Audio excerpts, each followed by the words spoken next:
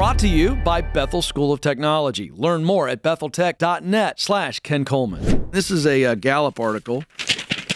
Nearly 50% of people are considering leaving their jobs in 2024. This is more than the Great Resignation. Okay, so quick context. The Great Resignation was, let's call it about a 2-year period, 2.5 roughly, coming out of the pandemic. And we saw more than 4 million, it was 4+ million people every month were resigning. And that's a record. And this continued for about a 2-year period. Okay. And it's pretty extraordinary. And by the way, this is because when we came out of the pandemic, crazy as it seems, the pandemic spun off a lot of new jobs. So 4 million people during the pandemic left work or were laid off, fired, and they didn't come back. But the actual pandemic period spun off 4 million new jobs because our life changed dramatically. And as business always does, business pivots with it.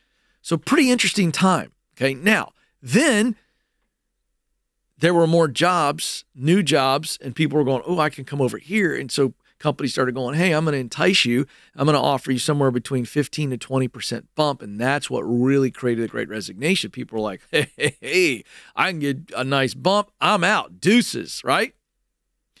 Well, so then when people were leaving, then the companies they left were like, we need to get somebody back in here.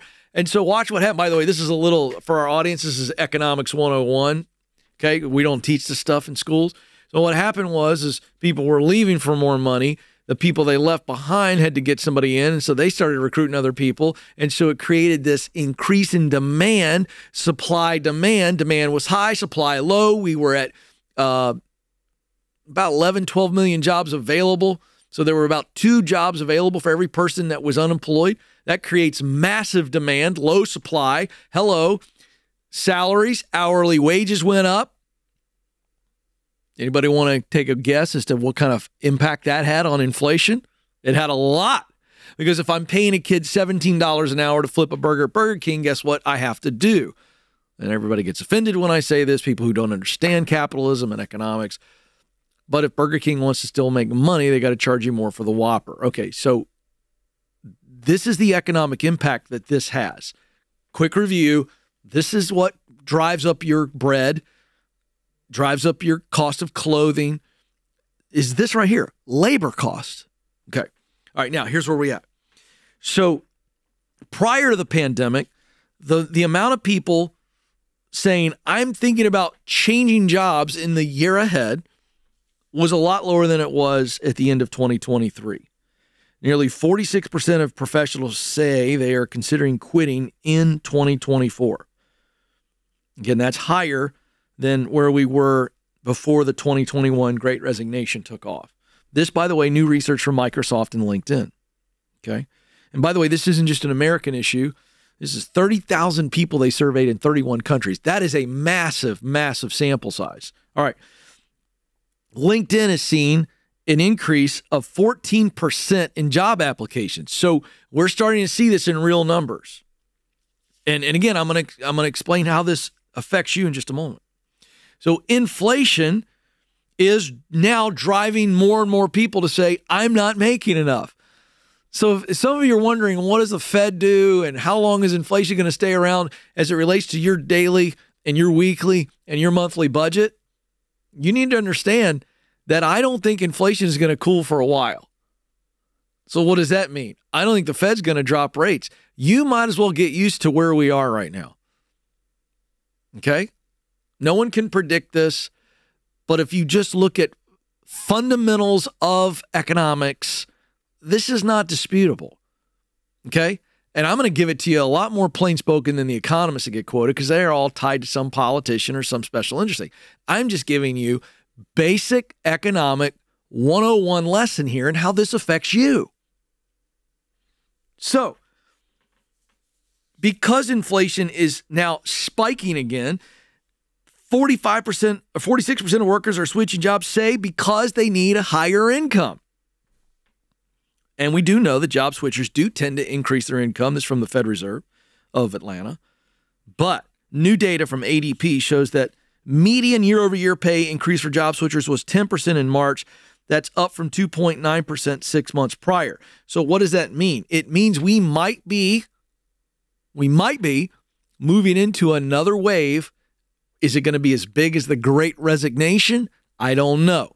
But this looks like we're going to see this happen again. Now, here's the warning. Here's why I share this.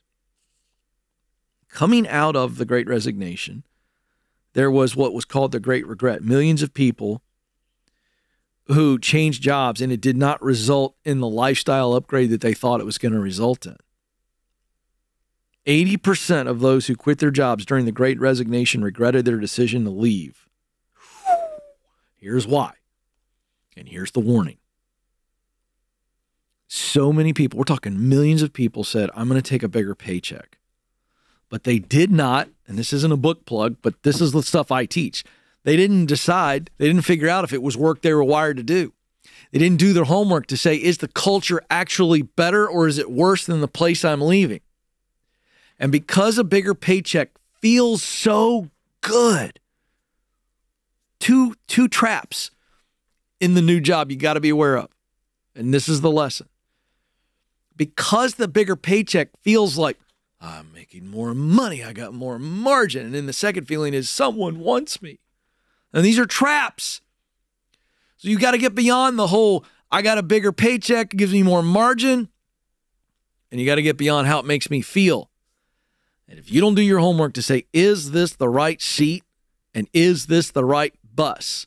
If you don't answer those two questions, you will end up leaving a place where it was probably a much better culture and it might be a better future, but you took the short-term gain. And here's what I know about human psychology.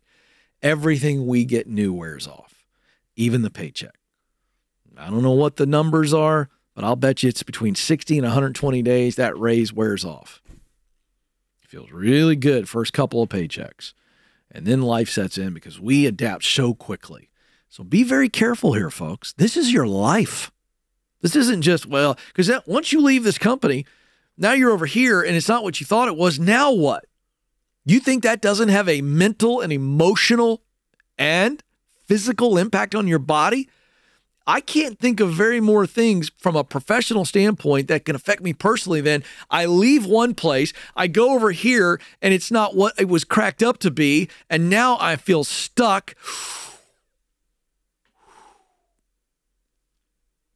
That's the warning. Be careful. Be careful chasing the promotion with a bigger paycheck because that wears off, and you might be in a worse place than you were before. Think about it. This is the Ken Coleman Show. Launch your tech career today at betheltech.net/Ken Coleman.